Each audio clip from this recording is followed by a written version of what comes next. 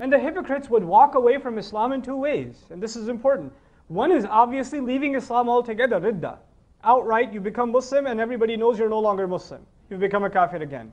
But there's another form of turning away from deen. And that is that on the outside, you say that you still profess to be from the Muslims because that has social consequences if you walk away from Islam outright. And that has social consequences, but for all practical purposes, and on the inside, there's nothing left. There's really nothing left. And when especially now you've become a person of picking and choosing what do you take from the deen and what you don't take from the deen. And this is one of the central messages of this surah. That you're not in a position to negotiate what it is from this deen that you accept and what it is from this deen that you don't accept. Or that you don't find comfortable, so you're not going to necessarily take it. This is one of the central ideas communicated in this deen. Just recently, actually yesterday over the internet, I was talking to a youth group in DC. And a question came up in the discussion. There was this young sister who asked the question, I love everything about Islam except hijab. And it seems like hijab is there to protect men from looking at us. So, I don't really see the point in it. And instead of arguing of the social benefits of hijab or what hijab does to honor women and all of that stuff, that's actually already going in the wrong direction, that conversation. We need to take a step back and ask a more fundamental question. Let's take a step back and let's ask Ibrahim alayhi salam. Ibrahim alayhi salam loves Islam too.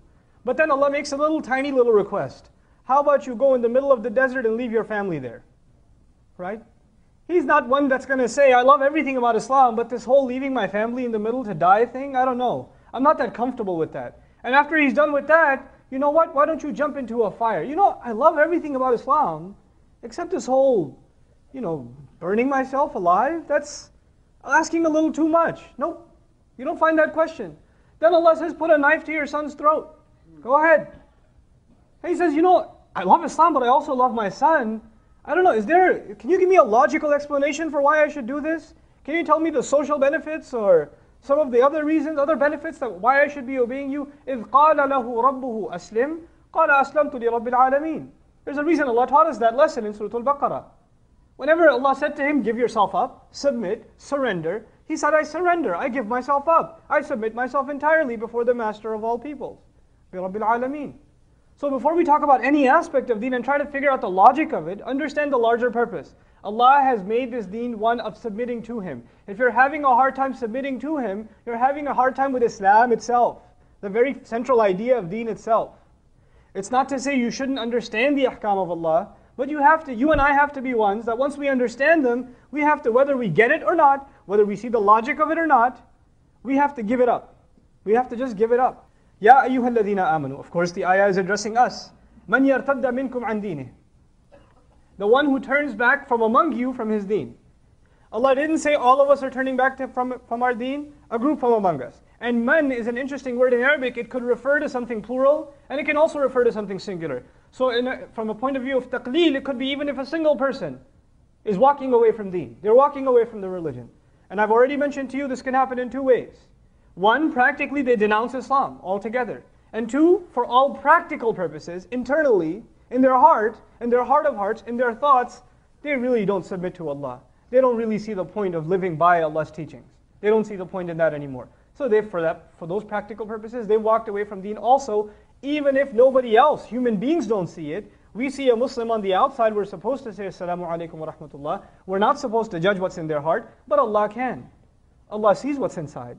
So whoever of you has walked away, or does so, then what does Allah say? فَسَوْفَ, then soon. And sawfa is the Arabic word that implies very soon.